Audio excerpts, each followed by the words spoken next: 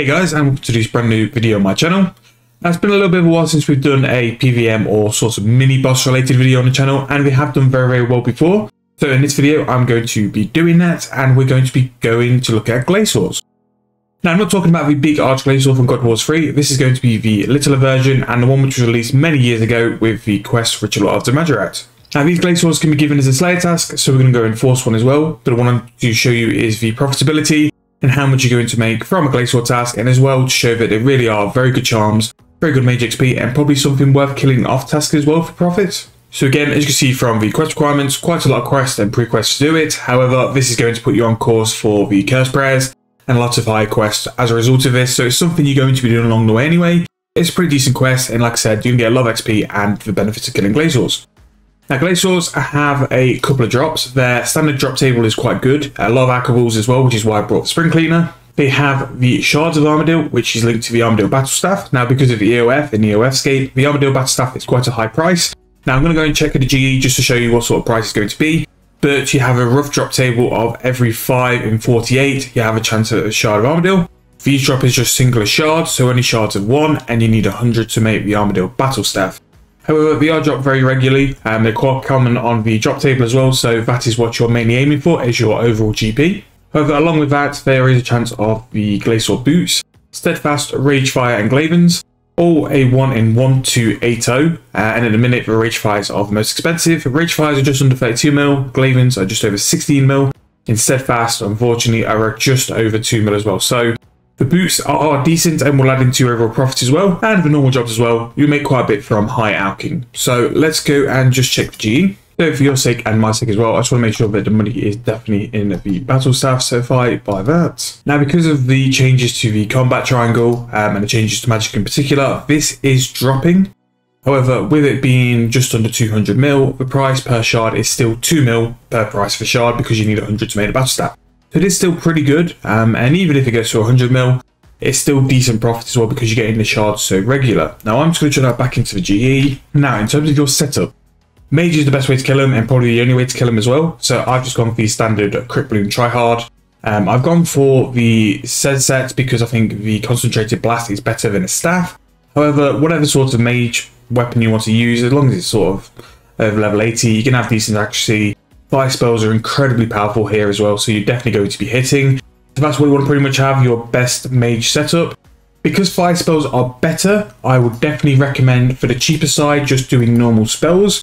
I want to see if Animate Undead helps with any of the specials though, so I'm going to use Extinguish spell, or whatever that is, just so I can test the Animate Dead as well. But in terms of best way to make profit, definitely use normal magic spells because that would definitely be cheaper overall. So like I said before, you can actually unlock these as a slayer task as well. If you go into the learn to be assigned glacors, I think it's something like 50 points. It's definitely not a lot. So all I'm going to do now is just bang the slayer cape on. We are going to cancel our current assignment. Right, so there is glacors. We are going to get to 70 glacors killed. Now, they're not big tasks either.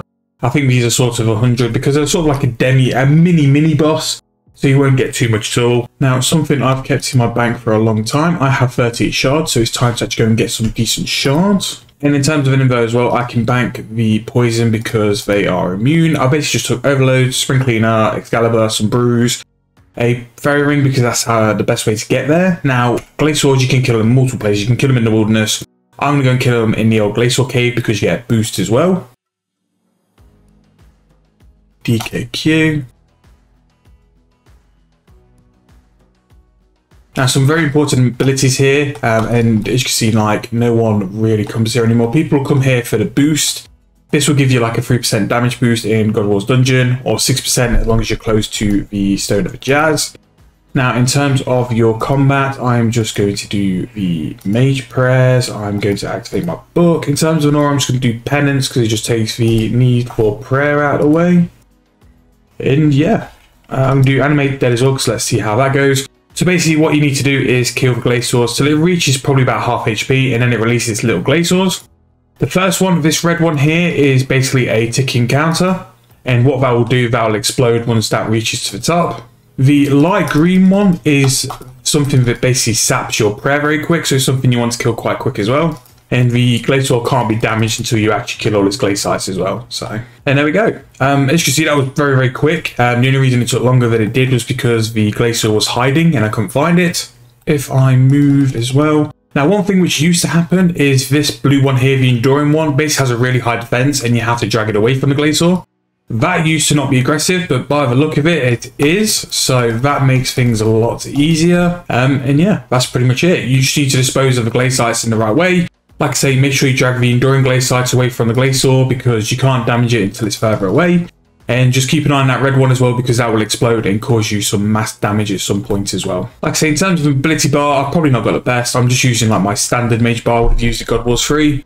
But it seems to be doing the job. Like I say, all these things you can interchange. Your setup you can interchange to what works best for you. If you want to use a staff instead of two-handed, that's fine. It's basically just getting a rhythm down in terms of killing these. But things like the boost you're going to get from the Stone of Jazz, the Slayer Bow boost as well is going to really help. And the fact is you're using fire spells on here, which is quite OP. And because of the enduring, you're probably going to have to bring some prayer pots as well because I'm using penance and it's actually not keeping up with it. Mainly because we're not really getting damaged. But in terms of sort of speed of kills, it's yeah, it's pretty good to be fair. Now, they do have one special where they throw some spikes at you. The way you'll DPS it nowadays, I doubt you'll get to the point where you're going to need to dodge it. But all you need to do is just move out of the way. It has that kind of mechanic. But yeah, it's if you've got like things like Dragon Breath or Chain at this point, do it so you can attack them all at the same time. But I just wanted to go over a few kills on basically how to play Glacier. As you can see by the clips, it's not really that hard. It's very sort of straightforward. So just to go over the minions again, you have the red minion, which is the exploding one. It has the countdown bar on top as well. Once that hits max, that will explode. You have this enduring Glacier, which has a high defense when very close to sort of the big Glacier as well. Although you don't really need to go as far away as you used to. Magic is way more strong than it used to be. And then the green Glacier is the sort of sapping Glacier. That is what's going to get rid of your prayer very, very quick. Now, as you can see there, that was the Glacier special where it sort of camps you and it hits you and fixes you to the ground. Just run whenever you see it and it won't keep you locked into place at any one time. And there we go. There is our first shards of armor. Now, that was in 10 kills as well.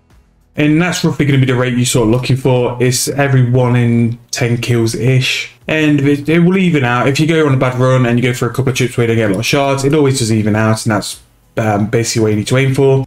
You're sort of looking for a battle staff every 1,000 kills, which makes it pretty decent in the long run as well. And the way to work these out is that for every 1 shard you're going to get, that's basically a 2 mil drop. You are making pretty decent money per hour as well. And if you get a boot drops, that's just money on top as well. You will get some boots eventually. But they're just over 1 in 1,000 as well. But as you can see, you no longer have to tag all the glaciers. They are actually coming to you. Now, if you wanted to make it a bit easier as well, you can also do a aggression potion. But I don't think you really need to because these are pretty much moving. I'm not sure if it's my AoE abilities. I think they just come in as they're aggressive anyway. But that's pretty much the glacier mechanics. You've got the 3 glaciers you need to polish off once it hits half HP. You've got the spike attack it will throw you, which will sort of hit you for half HP and lock you to the floor. And yeah, that's pretty much it. There we go. There's a big spike attack, and that would have hit me pretty hard. But yeah, in terms of the glacier to get rid of, definitely get rid of the green and red first. And the blue one you can leave till last because it's got no real effect apart from the fact its defense is quite high. But in terms of the magic gear now, it's 2 outclassed and it'll get pretty much slapped up very, very easy. And don't get me wrong, if you're after charms, definitely go to the Arch Glacier because that is by far better than this. It's probably better magic XP as well. However, I think in terms of profit for ease, this Glacier is definitely better profit than the low level AFK steady Arch Glacier boss. So I'm just going to go and finish the task now and show you roughly what you can get in a slay task of Glaciers. If I get anything like boosts or anything, I'll come back. But in the meantime, I'll just go and slay away. So this is the final kill of the task. I definitely think these could be 100 kills per hour if you're a lot better than me. Not gone too bad. Just over 45 minutes to do 70, which was pretty good. Things I've learned, definitely use normal magics. The animate dead don't really help. Bring prayer potions as well because the sapping glaciers will make your life rough. But apart from that, these are really chill. Like, you can definitely tell the upgrades magic have had, and it's definitely made it way more overpowered, and these are just pretty much cannon fodder now. They're really, really easy to kill. Charms, pretty good, but that's what Glacors always were. Drop table as well, weren't brilliant, but I have had lots of alcohols from the Spring Cleaner.